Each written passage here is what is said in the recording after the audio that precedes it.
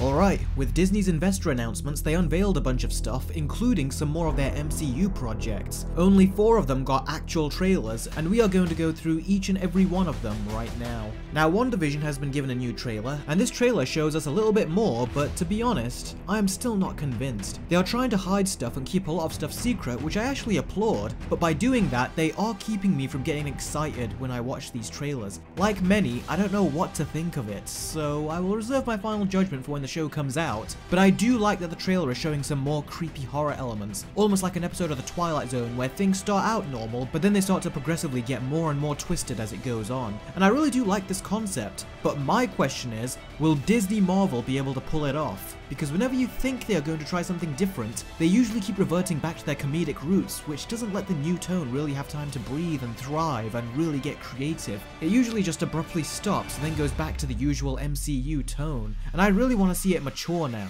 Also, from what we have already seen, Marvel can't do horror. They've lied about it in their past trailers, so I don't care what these new trailers say. I won't trust that this will have elements of horror until I see it in the actual episode. Like I said, the MCU just keeps going back to comedy with their tones over and over again. So as far as my predictions go right now, this will be no different. So I really do need to see the show in order to get more optimistic about it. But as of right now, I just really hope that they let these new interesting tones and ideas thrive, and not interrupt them with a poorly timed joke. The Falcon and the Winter Soldier. Now this is the one that I've been looking forward to the most, because everything I heard about this show and its more spy thriller genre roots feels very much in line with the tone of my favorite MCU movie, Captain America the Winter Soldier, and I really want them to utilize the tone of the Winter Soldier and make it this really intense spy thriller. I mean, that's one of the things that I loved about the Winter Soldier. Out of all the movies in the entire MCU, this one was the most consistent with its tone and quality of story, action, dialogue, and humor. And it even had some dark moments sprinkled in as well,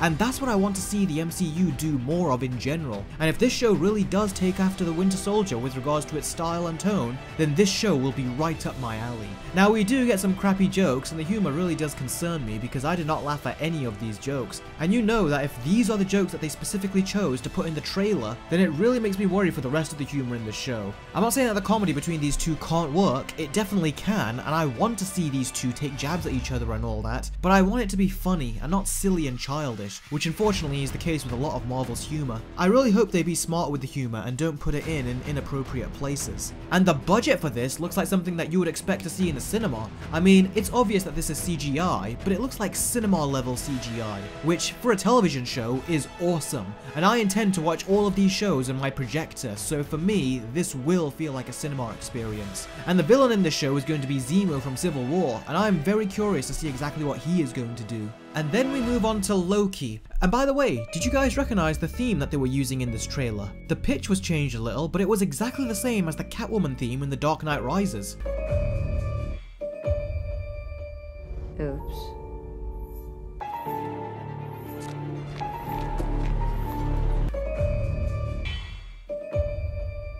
Am I the only one that sees that? That is a very bizarre creative decision on their part. Now, the story of Loki time traveling and altering the course of historical events, that is a story that has been done before. The two shows that immediately come to mind is Legends of Tomorrow and The Umbrella Academy. Now, Legends I thought was really bad, and The Umbrella Academy I haven't seen, but I heard that it's a really slow show, and that's what put me off of watching it. But that aside, my point is that Loki is apparently taking a very similar plotline from those two shows, and I'm gonna be honest, Loki is a show that I was looking forward to the least, and after seeing this trailer, I really have no interest in watching this show at all. I loved his redemption arc in Thor Ragnarok, and I loved his death scene in Infinity War, and for them to so quickly give him another story which will inevitably bring him back into the MCU, it really does take away from one of my favourite MCU films, and it means when I watch this movie again and see this scene, it's not going to mean that much to me anymore. The impact is going to be extremely reduced, and the same goes for Vision, which is why I really hope that they don't bring him back by the end of this show, because that would also really lessen the impact of his amazing death scene from Infinity War. So with all the heroes that they can use in these MCU shows, it really bothers me that they're going to bring back these characters that I thought had some great send-offs. I mean, just because you can bring characters back doesn't mean you should. It just means that when you do bring them back, we are not going to worry for them in future movies because we know that Marvel are not going to kill the characters off when they put all that effort into bringing them back again. In this trailer, we even get a hint at Black Widow, who looks like she is in the realm of the Soul Stone or something. We know that her soul gets taken away in that sky beam in Endgame, so it makes me wonder if they are going to bring her back for good now through this show. So yeah, this is the MCU show that I'm looking forward to the least. Although I will say that on the plus side, the production and budget of this show does look quite high too. We haven't seen anything that looks as awesome as the Falcon and Winter Soldier show, or even with the bits of stuff that we have seen in Wandavision, but that is something that I can say with all of these shows across the board, that I love the production quality of them. But the humor in most of them, particularly in the Loki trailer, is very dodgy. But like I said, the production value, top notch. The same can't be said for their other new show, What If? Now, when I first heard of the announcement of this show long ago, I loved the idea of it, because I thought we would get the actors back in live action and have them play these roles differently. But when I heard Kevin Feige say animation, I was like, okay, that's different, but let's see what the animation style looks like. I mean, DC animation is renowned for its different styles, so let's see what Marvel can come up with. And then I saw the animation, and I was very disappointed with it. Now, some of the animation looks decent, but honestly, this reminded me of the animation that we got in the Telltale games, except in the Telltale games, they actually managed to make use of this basic animation style very smartly as they went on, and the limitations of the visuals was made up for by letting you control the experience by actually playing it and taking part in it. That kind of filled in the gaps of the lower budget animation, but because you don't get to take part in it with this show, it just comes off as very unfinished. Now, this really cheap animation style really does make me think that Kevin Feige realized that he has bitten off more than he can chew, because making a movie like this in live action would require a lot of actors, and they would essentially be making a big Avengers film again. And you can tell that they didn't have the time to do it due to their other projects that they are trying to make, so they just got some quick animation out of it. And how do I know that they got some quick animation out of it? Well, because after the pandemic hit and a lot of shows had to immediately halt production, there was one show that decided to fill in the scenes that they didn't shoot with animation, and the show that did that was Blacklist. And look at this animation.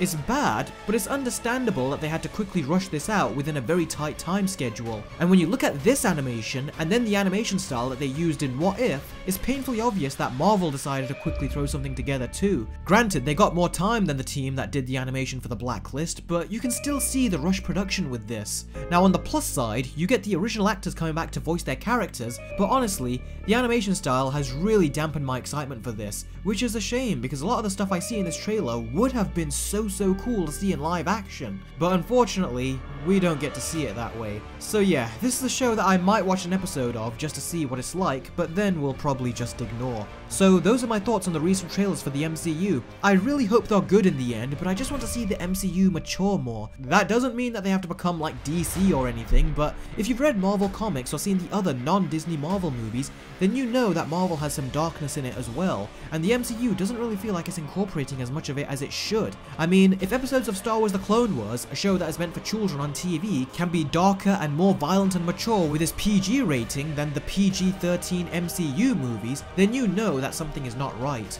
So some people might be sick of hearing me say this, but it's the only thing I really want from the MCU. Become more mature and age with your audience. They aren't going to be kids forever. Star Wars The Clone Wars knew that, and it massively worked to its benefit. And the same goes for other stories that we grew up with. So why can't you do that too? Do that, and then I will be very happy. If not, well, then I'm going to have the same complaints, as I am growing tired of the same predictable tone from the MCU.